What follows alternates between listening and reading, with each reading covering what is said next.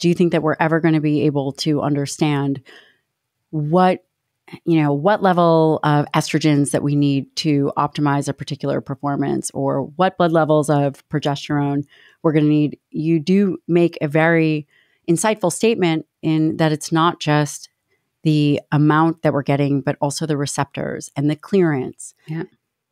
Where do you think it's going to go in the future? How can we start to look at potentially athletes, individuals, blood labs, and target treatment? Yeah, I think it has to come back to the individual. I really think we have to look at the individual, because if we look at an example of, let's say, a female athlete, and we think of, let's just make a little like case study here. So we have a female athlete. Well, we do have a case. We do have a case study, but do. maybe we won't talk about. We do. Oh, okay. Maybe we can. She can remain nameless if she wants. I'm sure she wouldn't want to, but we'll leave her nameless for now. Okay. But I was so don't think it's the same one we're talking about, but for our purposes, for this little kind of example, let's say we have a female high performance athlete that had her first menses at age 13. So 13, very average onset of menses. You actually have an influx of particular steroid hormones even before that first bleed. Estradiol typically is about 1 year, but it varies across individuals. Androstenedione, which is an androgen, it increases for about that first year, but it varies across individuals. But let's just say that she went on, got put on a hormonal contraceptive about 6 months or maybe 4 bleeds after the first bleed. And she was on a hormonal contraceptive from the time that she was 13 and a half all the way to 28. Okay. Then she goes off and through, various means is able to, over time, regain a ovulatory menstrual cycle. So in this example, a couple of important things to take out is, one, that individual did not have exposure to progesterone. We know that in that first about 7 to 10 years after menarche or the first bleed, that it's very likely that we're going to have a high fluctuation rate. It's the roller coaster of hormones, and that you're more likely to have anovulatory menstrual cycles as your body is really learning and adapting and figuring out how to develop this really complex system of just so complex in terms of how it relates to internal and external factors. But when you're on a hormonal contraceptive, you stop the ability to ovulate. So you're exposed to a synthetic progesterone, so spelled totally different than progesterone. The molecule does not look the same and it doesn't act the same. Moreover, there's some newer formulas of contraceptives that are now using a more of a bioidentical estradiol, but by and large, ethinyl estradiol is like the major number one kind of synthetic estrogen that's used in contraceptives. And that has been shown to be quite a bit more potent than what our bodies naturally make. So we have this individual who never had the opportunity to make and get exposed to natural endogenous levels of estradiol and estrone and estriol and all those metabolites, and also didn't get the exposure to progesterone. Then she comes off. It's going to take a little bit for her body to get used to not only making, but receiving, metabolizing her own endogenous hormones, because they look different. They act different.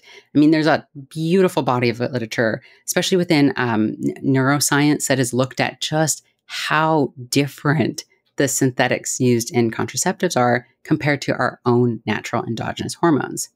But long story short, one thing that we can take away from this is that that individual may have a different, let's say, muscular response to a synthetic hormone than a bioidentical, what her own body is making hormone. And this could massively impact performance outcomes. So it's really hard to study then how optimal levels might be, because in a case like that, she might feel particularly, and I don't know if you've seen this in your own practice, I've seen this in my own work though, where you see people that are kind of trying to make hormones again after they've been really deficient for a while, and that they do have more of a magnified kind of somatic response as their body's getting used to making progesterone again or making estradiol again. And even if you test serum levels, even if you do a very robust, let's say once a week lab test for LH, FSH, estradiol, that you'll see that even at low levels on serum testing, they will reflect with higher kind of symptomatic of elevated estradiol levels because their body's just not used to it. And so that individual might feel great on suboptimal levels initially. And then as her body gets used to it, things get back into flow. She might then feel much better at what we would consider to be like more optimal levels. So, long story short, I don't think we can define these really rigid ranges. I truly don't, because there's just way too much individual variance, particularly when we look at that female population, just recognizing the amount of individuals that probably do have regular anovulatory cycles. They're going to feel a lot different on very low levels of progesterone than what they would be getting if they actually ovulated, that 600 and up range. So just, no, I don't think we can. And I think they're going to keep trying and keep not being successful. And what you're saying is when a young athlete goes on oral contraceptives, it shuts down their natural ability to produce hormones, which, while they're still getting a regular cycle per se, regular from an external perspective, from the patient's perspective, physiologically, it's not exactly the same. It's not the same kind of, quote, natural cycle. The hormone fluxes, the body's ability to make and maintain their own hormones are different. Mm-hmm. You're also saying that it potentially impacts performance or potentially impacts musculature. Mm-hmm.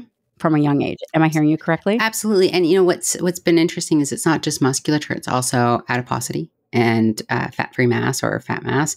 They've also seen substrate utilization be different. And it varies actually with different forms of contraceptives. There are certain progesterones particularly that are more pro-metabolic or like kind of anti-metabolic. And it varies how long an individual is exposed to them, what their reproductive state was before initiating, how long they were on, and at what dose. So that's where it makes studying them so complicated, because there are so many different variables involved. And that there's, even for muscle recovery, they've seen higher rates of like C-reactive protein after exercise in elite athletes that were on hormonal contraceptives. They've seen alterations with different bone structures depending on the type of contraceptive and when it was initiated. And so these are all variables that will alter and change how somebody's performance, how we're able to kind of optimize it when we actually start looking at what is affected. And would you overarching say that you don't recommend young athletes or athletes in general to go on oral contraceptives, that there are potentially better ways to manage symptoms, pregnancy, all the things? Yeah. So at the end of the day, I'm a feminist and I believe in women's rights and I believe in access to birth control. I don't agree with blindly giving individuals a pharmaceutical that could potentially change their life without talking about the risks and without educating them so that that individual can make their own decision. I think informed consent is an incredibly important part of this conversation that has been completely left out, in part due to like just this incestuous relationship between researchers and pharmaceutical companies and everything else. So I do believe that there are better forms of contraceptives. Yes, absolutely. I do agree that there are better forms of, let's say, managing a menstrual cycle that is maybe not optimal or symptom-free for an individual. We have to ask why before just going on a substance. And the thing about contraceptives is that there is very easy access to them. And so individuals may go on them because they're just not educated that there might be a better option for them.